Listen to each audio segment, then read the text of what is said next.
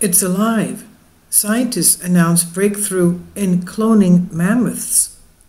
This is one of the extinct animals that they're trying to bring back to life. We remember that back in a couple of years ago, in 2014, a study showed that flowers powered the woolly mammoth, according to phys.org. During the Ice Age, the home of the woolly mammoth, it was carpeted with a sea of flowers. The area was carpeted with a sea of flowers that nourished this mega beast of tens of thousands of years ago, according to the University of Alberta. And the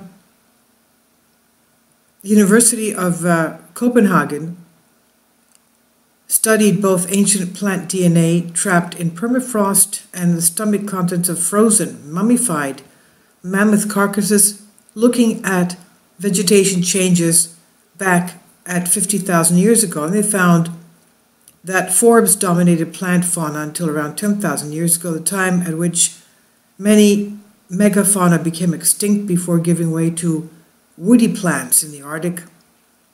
Now, what happened with this thing? It became extinct, and researchers are trying to bring it back to life. Russia and Japanese researchers, working for more than 20 years before what they describe as a major development, when cells that had been extracted from a woolly mammoth discovered in Siberia's permafrost were transplanted into a mouse embryo, which then showed biological activity.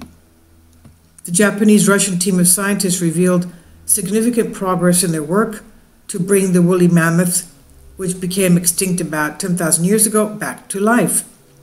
And according to the German outlet Deutsche Welle, several samples extracted from the leg of the juvenile mammoth they named Eureka, which was recovered in Siberia 8 years ago, showed biological reactions necessary before cell division.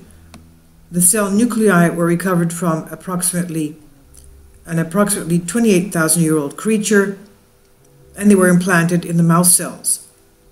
One member of the international team at Kindai University, Professor Kei Miyamoto of Japan, confirmed in an interview with the outlet that the cells were able to react, and they showed biological activity, despite having been frozen for thousands of years in the permafrost. But he also indicated that despite the highly promising development, none of the cells divided, which is of course essential for bringing back the extinct creatures, and cautioning against imagining that the fantastic plot is coming true. He said, "We're still many steps away from the Jurassic Park. The technology to resurrect an extinct creature does not yet exist, although I will not deny that it probably will exist in the future. We just have to continue the research," he said. Now, according to him, the scientists' next goal is cell division, so they're studying the carcass of the mammoth in search for less damaged cells that can help the team to move to the next stage. The experts are looking for relatives, quote-unquote, of Eureka that might be preserved as well enough to become material for future cloning. Now, while it remains unclear whether the mission will be successful, the professor revealed he aspires to prevent endangered animals from dying out as he's studying the factors that influence how they disappear. Okay, the thing is, okay, you bring it back to life, but its food is the little flowers of the Arctic. And they're no longer there, so what are they going to feed him with? Anyway, this is on Sputnik News. I'll leave a link below for you for this.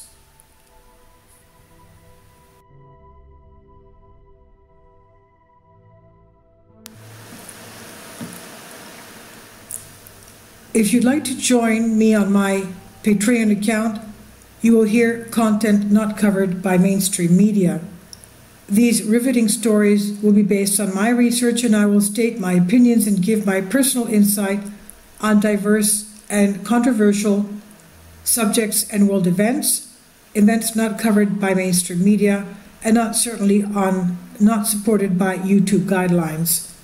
So whatever I have on my Patreon, most of those will not be on my YouTube channel. Please consider becoming a member today.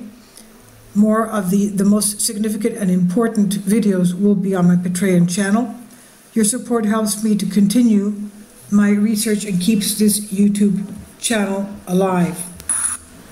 And we depend on your support, your generous charity, because we help economically challenged families here in Athens, Greece, in Kapota, and we also help the young generation with university tuition and the community around our church. Thank you.